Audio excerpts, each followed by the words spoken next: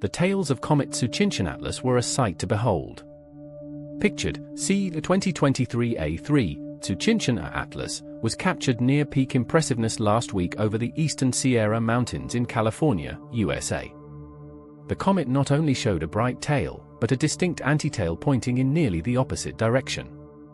The globular star cluster M5 can be seen on the right, far in the distance. As it approached, it was unclear if this crumbling iceberg would disintegrate completely as it warmed in the bright sunlight.